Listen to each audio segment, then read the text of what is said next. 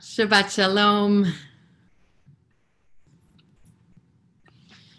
When I'm in the sanctuary at BZBI, I love to look at the stained glass windows, the way the light spills through on sunny days and paints the pews with color, the way the windows depict scenes from our Torah that change color as the sun shifts outside.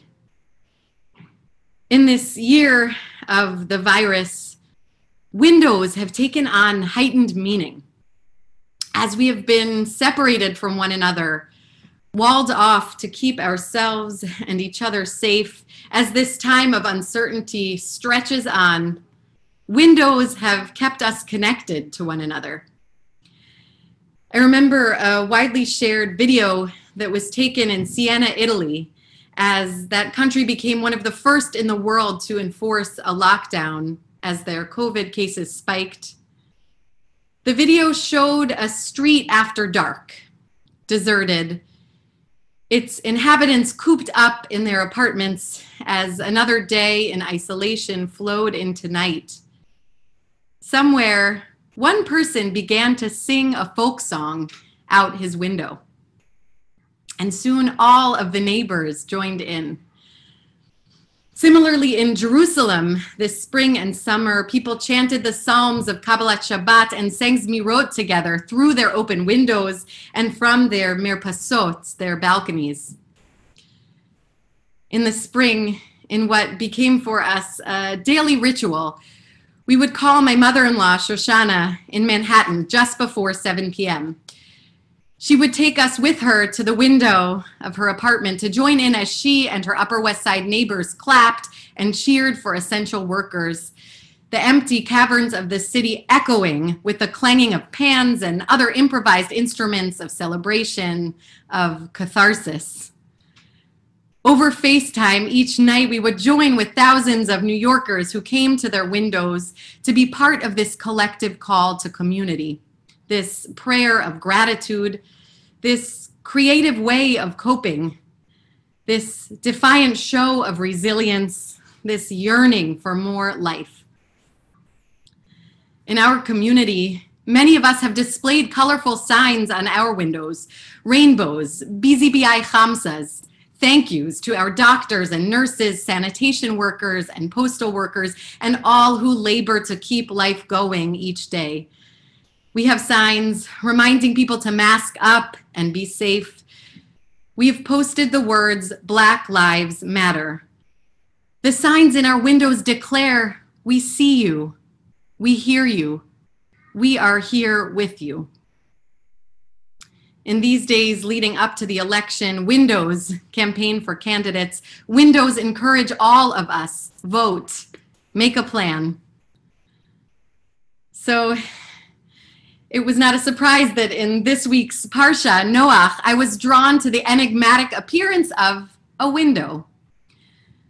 When God decides to wipe out the world, God taps Noach and instructs him to build a teva, an ark of gopher wood with compartments covered with pitch of specific dimensions in which he and his family can take refuge.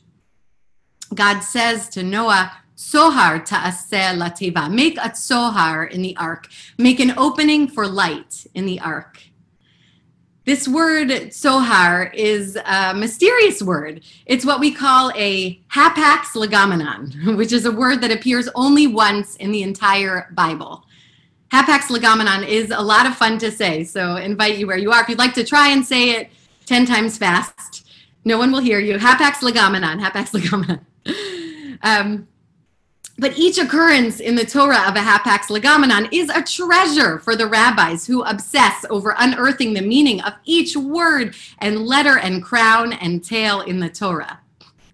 So what is the meaning of this word sohar? According to Rashi, some say that the sohar was a window. Others say that it was a precious stone that gave light to all those who were in the ark. In the Talmud, Masechet Sanhedrin, Rabbi Yochanan connects the word sohar to the word soharaim, which means afternoon. And he understands God's instruction to Noah to mean set precious stones and jewels in the ark so that they will shine for you as the afternoon, as the Tzoharayim. The debate among the rabbis about whether the Tzohar is a skylight or a precious gem is recorded in Midrash Rabbah on Genesis. Rabbi Pinchas teaches in Rabbi Levi's name. During the whole 12 months that Noah was in the ark before the floodwaters receded, he did not require the light of the sun by day or the light of the moon by night, but he had a polished gem which he hung up. When it was dim, he knew that it was day, and when it shone, he knew that it was night. Perhaps the darker it was outside, the brighter the stone gleamed. Yet, according to the Midrash, this miraculous stone was necessary because during the time of the flood, day and night ceased to exist. Lo nikar ben yom uven laila, the Midrash says. One couldn't tell the difference between day and night. And this tzohar, this magical stone, allowed those on the ark to orient themselves, to find some kind of agency in the midst of the storm, to stay connected to something beyond themselves.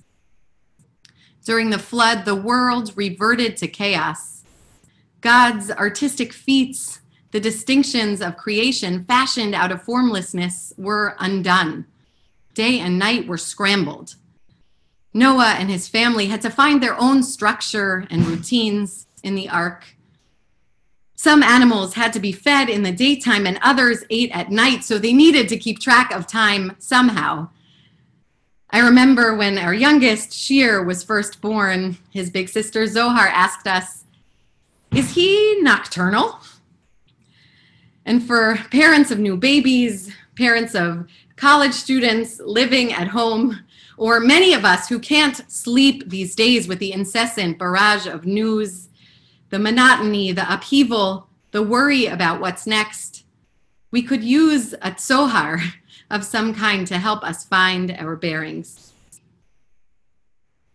Reading the Parsha this year, it comes alive in a new way, as so much about our lives has been disrupted, as our country is in the thick of grief, as at least 229,292 people have died of COVID in the United States, and at least 1,150,619 souls have been lost from this planet. As simchas and jobs and routines and childcare and in-person school and hugs from grandchildren and parents and dreams have been put on hold, as smiles are hidden and words are muffled beneath masks. I want to name these things, these losses. I want to keep naming them because grief is not linear and we are still in the middle of all this and we don't know when and we don't know how it will end.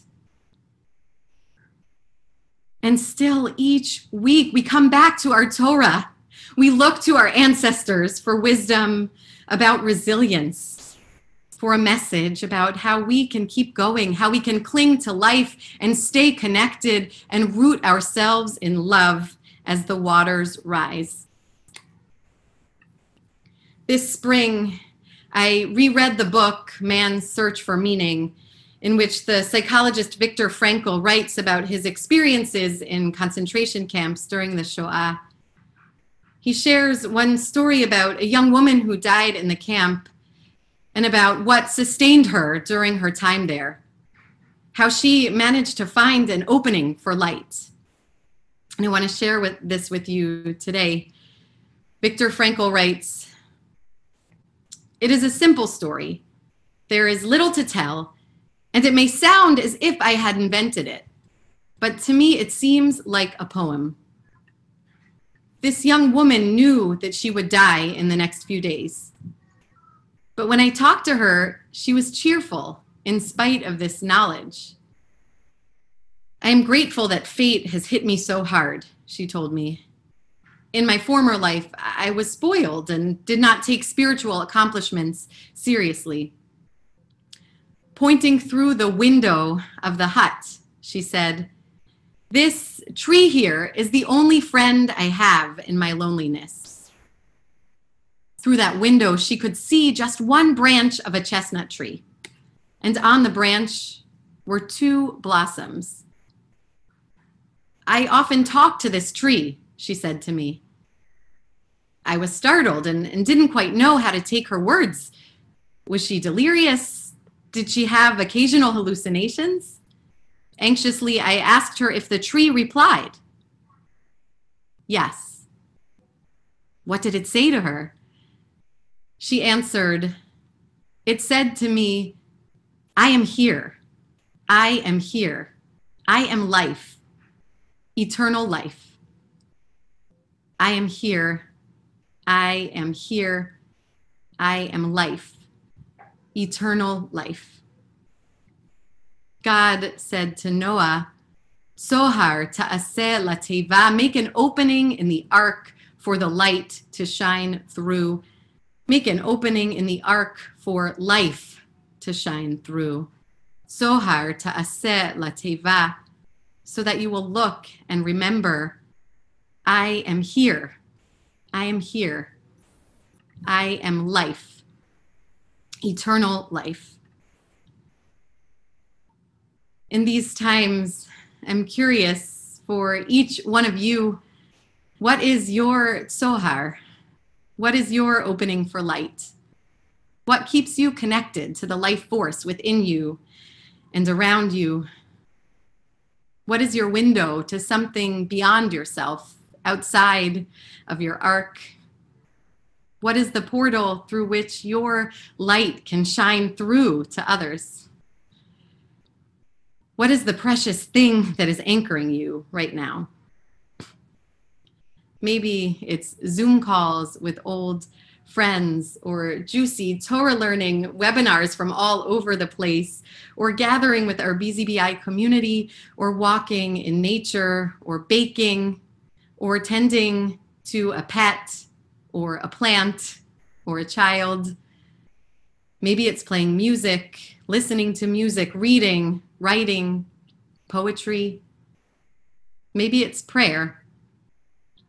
The Baal Shem Tov, the Besht, wrote a gorgeous commentary about how prayer can be a Sohar. He bases his commentary on the fact that the Torah's term for ark, teva, also means word in rabbinic Hebrew. Teva can be ark, teva can also mean word. And the Besht writes, the ark of Noah is the word of prayer. Sohar ta'aseh lateva, make yourself a window for the ark, means let the words of prayer be a window through which you see to the ends of the earth. Let the words of prayer be a window through which you see to the ends of the earth. As we move through this time of intensity and uncertainty, I want to invite us all to come back to prayer, to come back to the life-giving power of the words of our tradition and the words of our hearts, of prayer in community in the ways we're able to do it. May our prayers be for us a window, giving us perspective as we tell the stories of the resilience of our ancestors, as we remember that we are not alone, as we remember that the source of life and love loves us with an everlasting love, always. As so many of our structures have fallen away, let our prayers, let our Jewish practice, our mitzvot, our marking of the rhythms of time, our holy Shabbat be a shining jewel that orients us in time. After 40 days in the darkness of the ark, Noah opens the window. He sends out the raven who flies laps around the sky and returns without news. He sends out the dove who at first finds no branches on which to rest and returns. Noah waits.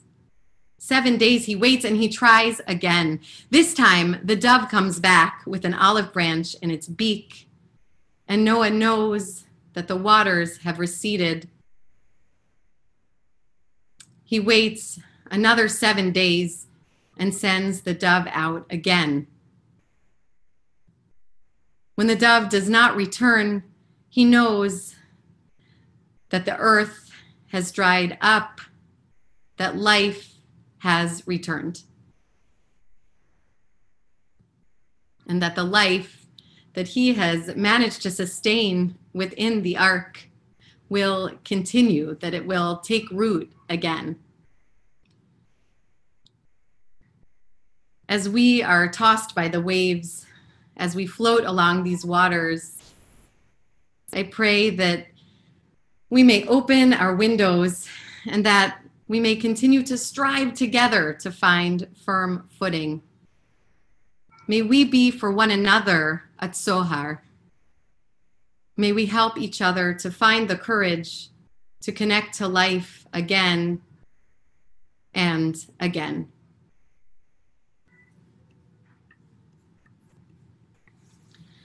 Hi, dai, dai, dai, dai, dai, dai.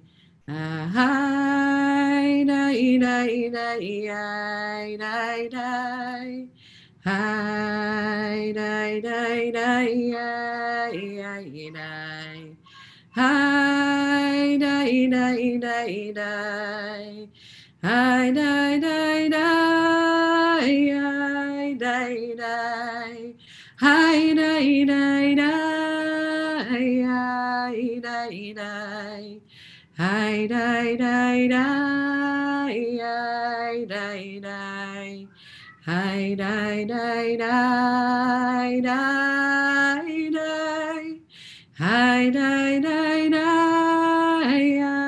dai, dai. Hi, dai, dai, dai, dai, dai. Hi, dai, dai, dai, dai, dai. Hi,